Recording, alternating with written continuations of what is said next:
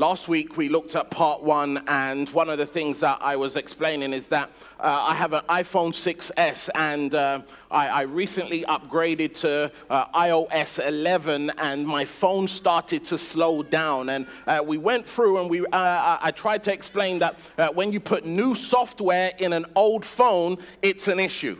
Apple has come out and apologized and said that when you are upgrading to this new software, sometimes your battery, it starts to wear down. And so they've made this apology to everybody for this. And we looked at the text where Jesus gives a similar analogy about how when you put new wine in old wineskins, it creates a problem.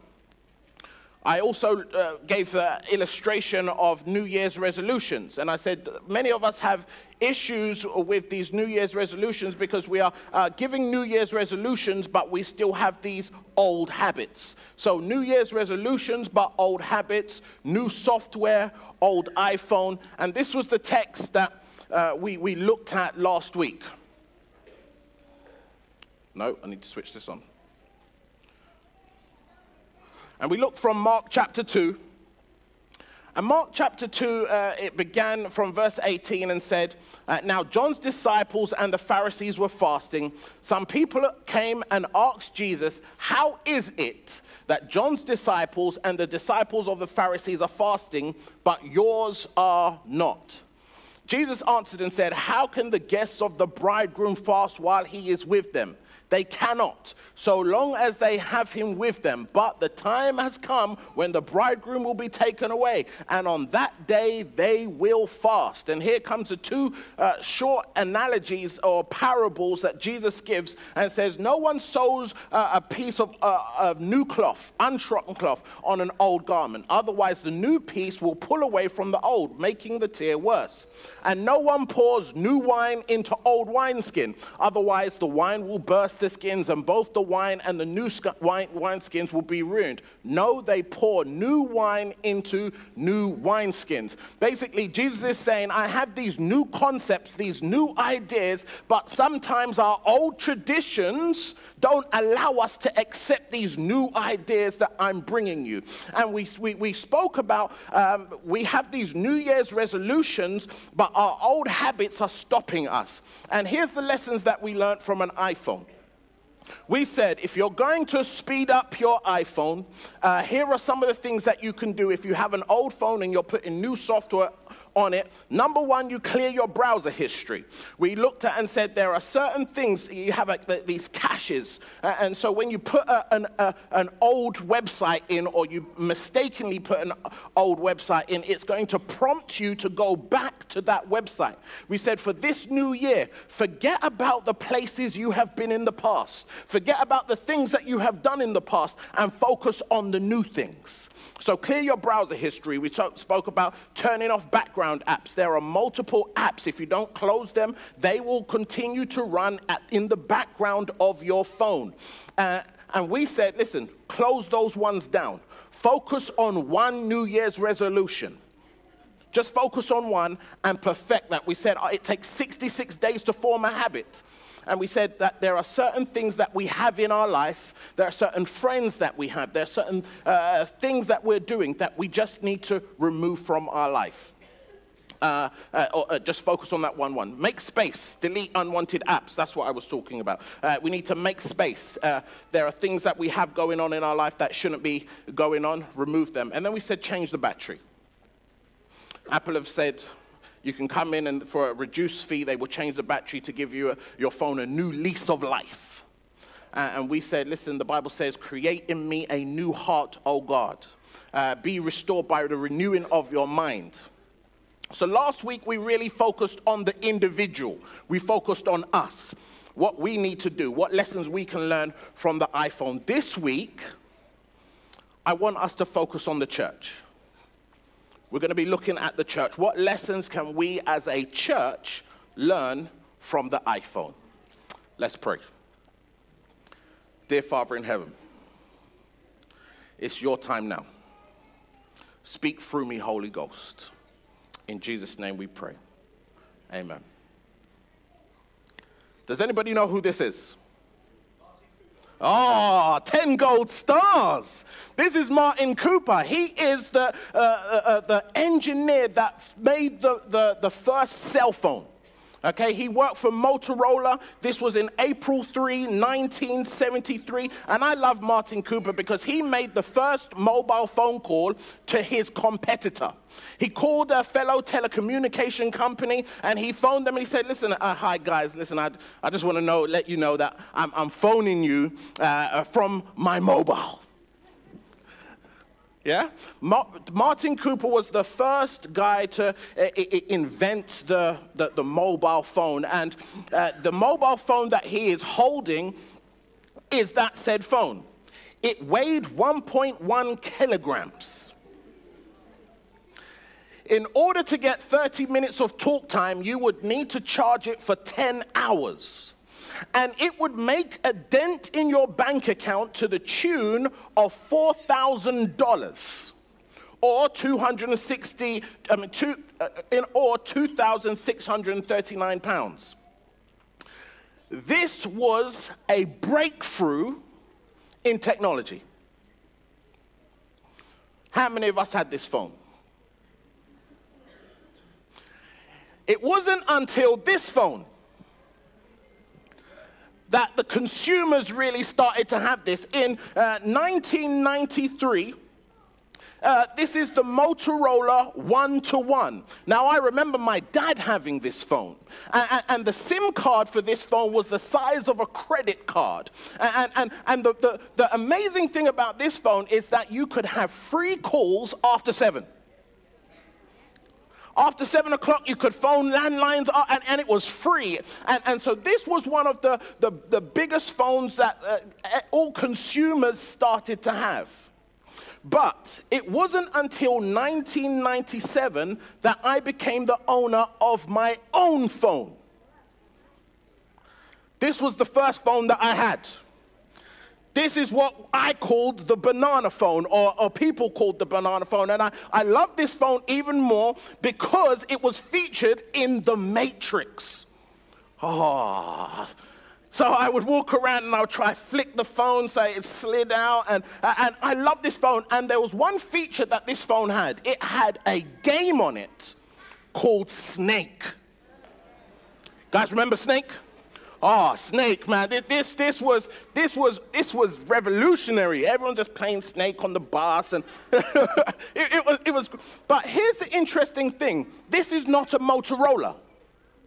This is a Nokia, and Nokia became the market leader in mobile telecommunication from 1998, and it held that position for over a decade. Nokia sold over 250 million Nokia devices, making it the best-selling electrical gadget in history. Nokia was the market leader. Who remembers this phone? This was the face-off. This was excellent because what you could do is you could have one phone, but you could change the color of the face. And so now, you know what? I'm wearing blue today, so I have a blue face. But then tomorrow I might be wearing red, so I just click on a red face. And so now my phone color coordinates with me. This was fantastic. And as technology began to grow, there were various other things that were introduced. Infrared. Who remembers infrared? With infrared came Snake 2. Oh, guys, you're not as excited as me. Snake 2, you could play with your friend via infrared. And you could try and eat as many dots before them. And so, and now, if I wanted to give you my phone number, I didn't have to tell you my phone number. I could send it via infrared. And this was like new technology, and everyone's like, whoa, infrared. But then you came Bluetooth as well. But then came a new player into the market. And this new player was BlackBerry. Now, BlackBerry changed the game a little bit because now everybody started to have emails instantaneously. I remember I was working with IT when we started to roll out all of these BlackBerry. This was the BlackBerry Pearl. This was a later edition, and it had a color screen. Before that, it was just that blue and white kind of screen. But this was BlackBerry. It was bringing all these things in, and one of the things that BlackBerry did is it brought in BlackBerry Messenger. BlackBerry Messenger enabled you to communicate it was like the very first version of WhatsApp kind of thing. So BlackBerry was also changing the game. But it wasn't until 2007 that the mobile phone game changed forever. And that's with the iPhone. When the iPhone was launched in January 9, 2007, and released for sale in January 29, 2007, it changed the way we would do mobile phoning forever. It introduced full internet on your phone. Before we were using kind of WAP. Who remembers WAP? WAP was just little pages. It was very slow. It wasn't that great. But the iPhone brought full internet to your phone. It also brought you a customizable phone because you would decide the applications that you put on your phone. But not just that. It took away the hardware keyboard and introduced a software keyboard, giving you a bigger screen. Apple changed the game. It's what we call a first mover. Now watch this.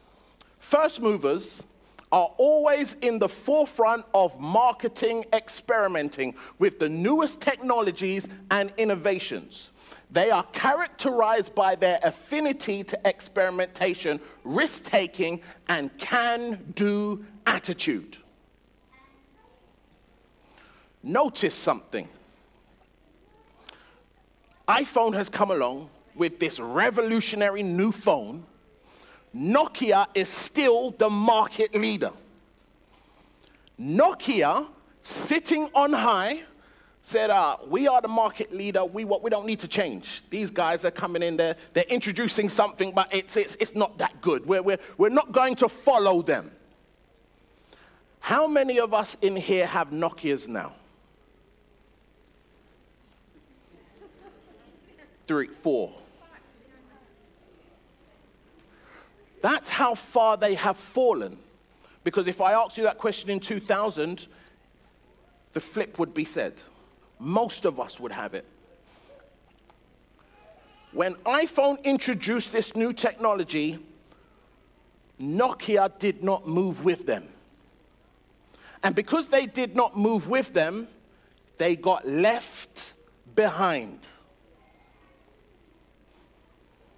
This has happened with other companies. Blockbuster. Who remembers Blockbuster Video? There was a time where if you wanted to watch a film in your home, you had to go to Blockbuster. But then, Netflix came along. Apple TV, streaming. I don't need to go to Blockbuster. Blockbuster would have known about this when the first mover came in. But once again, I sit on my mountaintop. I have cornered the market, and Blockbuster refused to move with technology. Where is Blockbuster now? Gone. Kodak didn't follow with the digital stream.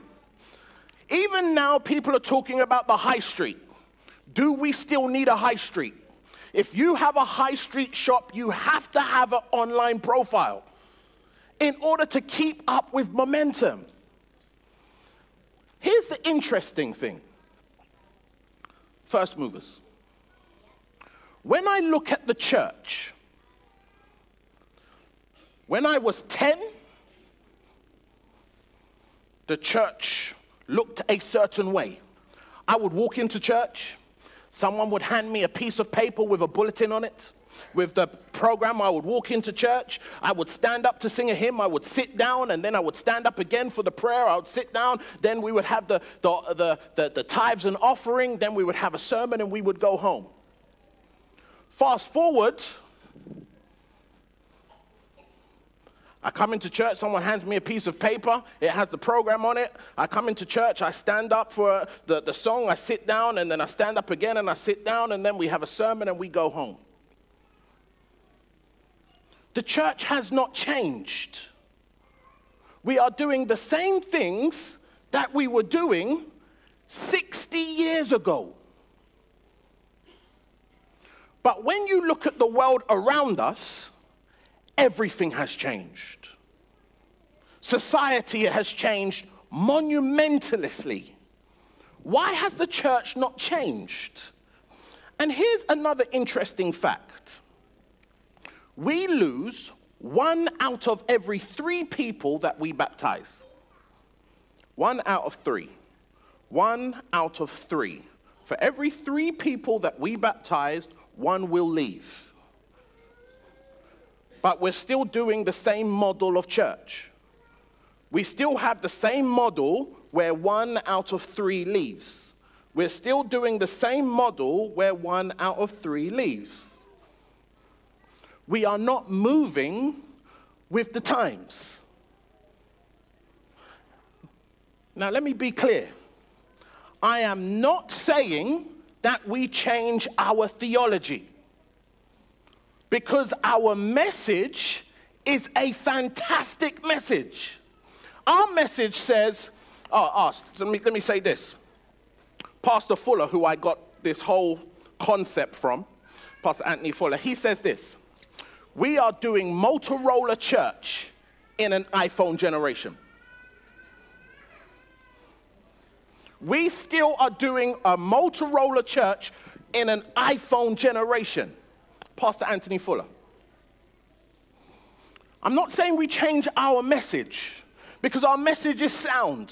Our message is solid. Our message says, there is a God who loves you so much that even though an adversary has come in and messed up his initial plan for you, that he wants you to be in loving harmony with him, but this adversary has come and messed up all of that. He sent his son to die for us so that we can live the life that he always intended for us. That's the gospel. God loves us this much, that he sent his son so that whoever believes in him doesn't perish. Our message doesn't change. Why? Because God does not change. Malachi 3 verse 6 says, I am Yahweh, I am God, and I change not. So we don't change our message. The principles that we find in the Bible don't change. But the way we apply them does change.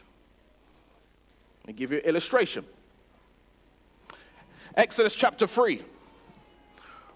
Moses, he's left Egypt, he's been exiled, and he's gone into the deserts of Midian, and he is tending sheep, and he sees this phenomenon. He sees this bush that is burning, but when something is burning, it starts to be consumed. It starts to kind of wither, but this bush is not being consumed. It's on fire, but it is not being consumed by the fire. It's a strange phenomenon, and Moses starts to walk towards this tree, but there is the voice of God that arrests him and says, Moses, stop. Stop. Take off your shoes, because the place you have is holy ground. Moses takes off his shoes. What's the principle? The principle is reverence to God. Which surprises me, because I notice that everybody is wearing their shoes. So we have a principle which says reverence to God. Now, how do we apply it within our cultural context? Well, do you know what? if we want to show reverence to God, what do? When we come into church, we keep silent when somebody is up here talking. That's how we show reverence to God. We switch off our mobiles when we come into church because that's how we show reverence to God. That would never be in the Bible because there were no phones in the Bible. But this is why the Bible is applicable to all generations, because we take the principles and apply them into our own context. We don't change the principles. Why? Because we serve a God that does not change. Now, there are some principles that are applicable, and they're the same application throughout all generations. Do not steal. Don't steal in 20 BC. Don't steal now. It's the same application. But there are principles where the application will change, and we just saw one of them through Moses. So as a church, we're still doing Motorola church in an iPhone generation. How do we move forward? Listen to this quote I found. The author is Ellen White, and she says this: the use of object lessons, blackboards. She's writing to her time. So she's saying, guys, blackboards, whoa, this is new technology, blackboard, whoa. Now with blackboard, yeah? Maps and pictures will be an aid in explaining these lessons and fixing them in the memory. Parents and teachers should constantly seek for improved methods. The teaching of the Bible should have our freshest thoughts and our best methods and our most earnest efforts. We're still using the methods of 70 years ago. That's not fresh. And the interesting thing is when you look at this new wine into old wineskins, I started a church plant in my early years of ministry. We went out into the community. We rented a community hall in South London. And we was going into the community, and people were coming in, and we did the bog standard church model. Church starts 9:30, second service 11:15. And one of the things that we realized was this: nobody was coming at 9:30. The Adventist people were coming, but the people from the community, they weren't coming. Because most people on a Friday night after work, they go down the pub with their friends, for a little drink. Nobody wants to wake up at 8:30 in the morning to go to church. So we said, well, if nobody's coming at 9:30, let's change the time to 11:30, and let's do Sabbath school. Ooh, big mistake. Because the old wineskins, the traditional mind, guys, as Adventists, we start church at 9:30. You can't change the model because this is the way. This is what makes us Adventists. And guys, you have to start thinking outside of the box. So I changed the time to 11:30, and the community started to come. But then I realized something, that nobody had a Sabbath school lesson. So we're studying the Sabbath school lesson, but nobody had a Sabbath school lesson. So what we did, we said, we're not going to study a Sabbath school lesson. Let's just do a Bible study. Oh no, this is even more controversy. My church plant is now being looked at as a breakaway group because we are moving away from Adventist standards, Adventist traditions. And I'll never forget that. But we are called to look at new ways, to use the freshest ideas, the freshest thoughts, to look at our methodology. Not the fundamentals. Our fundamentals are solid. They're sound. Don't need to change the message. You need to change the method. Greater light shines upon us than that shone upon our fathers. We cannot be accepted or honored of God in rendering the same service or doing the same works that our fathers did. In order to be accepted and blessed of God as they were, we must initiate their faithfulness and their zeal, improve our light as they improved theirs, and do as they would have done and they would have lived in our day. We must walk in the light which shines upon us, otherwise the light will become darkness. We have so much information, but all we're doing is the same thing that our fathers did. We need to start doing church in a way that is applicable to those that need to hear it.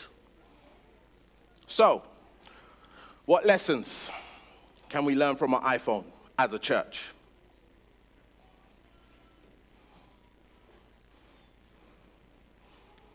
Lesson number 1. Don't be afraid to try new things. I find that as a church, sometimes we're literally our old wineskins. This is the way it's always been done, and what we do is we say it's done like this because of the Bible has told us to do it this way, and so our traditions become grounded in some sort of theology, and so we cannot change from that model. That's not true. Don't be afraid to try new things. The iPhone was a first mover. Now watch this. Many of you will not know this, but the iPhone was not the first phone that Apple produced. In 2006, Apple was flying high on the success of the iPod. Can you remember the iPod? Steve Jobs, many regard him as a genius. I actually think he is a genius as well. I read his autobiography, and he said, listen, sooner or later, somebody is going to figure out that the iPod, it will be null and void because people carry phones. And as soon as somebody puts the iPod in a phone, then nobody needs an iPod anymore. And so he said, and he did something that he swore he was never going to do. He partnered with Motorola to produce a phone called the Rocker. The Rocker was Apple's first phone that they did with Motorola, and it was an epic failure. Technology magazine said, is this supposed to be the phone of the future? He tried something new and it didn't work, but he did not give up. Don't be afraid to try new things. First movers are risk takers. That's why they're first movers. It's never been done before. As a church, we need to be looking at things that have not been done before. Let's not think within the box, let's think outside of the box. How can we take our product, our message, and share it with the world? 2, always consider the user experience. Apple is huge on this. From the packaging that you buy, when you buy any Apple product and you open it, they want you to have an experience. And so everything is done in white, it's nice, it's shiny, and all of this stuff. Consider the user experience. Do we consider the user experience? When people that do not come to church come into church, are they experiencing the message that we are trying to tell them? Because you are the church. The Bible says this: by this everyone will know that you are my disciples if you love one another. Picture a church where everybody in that building has genuine love for one another. They go out of their way to greet each other. They talk to each other during the week. They know each other's families. They know each other's names and faces, and they recognize. And there is just this genuine feeling of love. Can you imagine that? Do you know what? That's a church that I'd like to go to. Because we all crave community. We all crave love. And so if there is a church where people come in and they feel genuine love, then we are not just preaching a gospel, we are living it. People are experiencing the message that we are trying to tell them. And the final one. Create a product that they want. They just don't know they want it. When the iPhone came out, who bought it? This is the first generation iPhone. Who bought it? Wow. Nobody. I didn't buy it. And the reason I didn't buy it is because I had a BlackBerry. And when they brought out this iPhone, I refused to accept because I didn't want a phone that did not have a hardware keyboard. I wanted the keyboard. I like the feel of the buttons under my fingers because I can type and know where the keys are. And so I was like, I'm not buying that silly phone.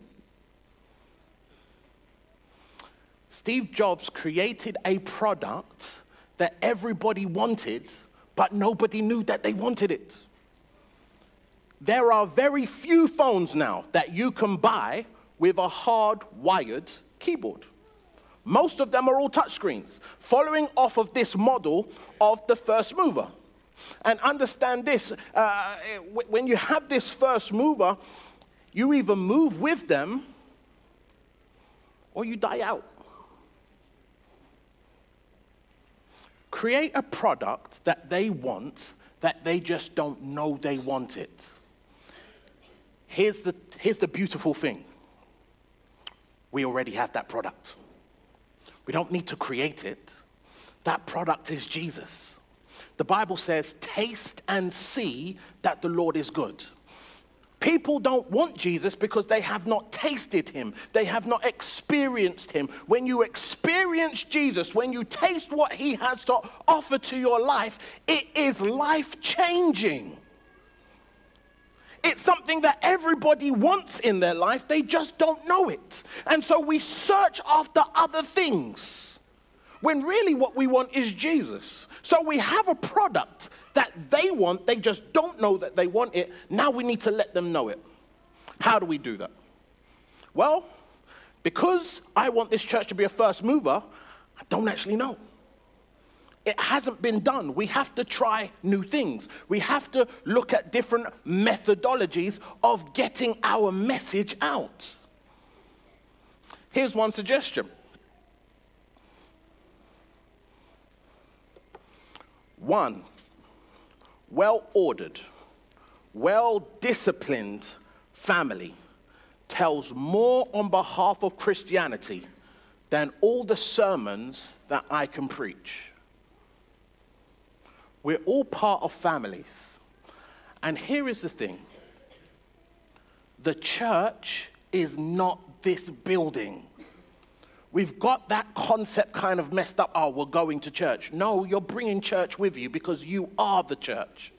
And if you as a family unit practice what you preach, you will do more for Christianity than anybody that stands up on this pulpit. Let's take the church outside the walls. Radical concept. Not really, because Jesus did it. Let's stop focusing on this building as the church. Let's take our gospel message out. Let's live according to the word. When we do that, you do more for the gospel than I can do. That's powerful. That's powerful. So here it is. Here's my appeal. Number one, if you are hearing about this gospel for the first time,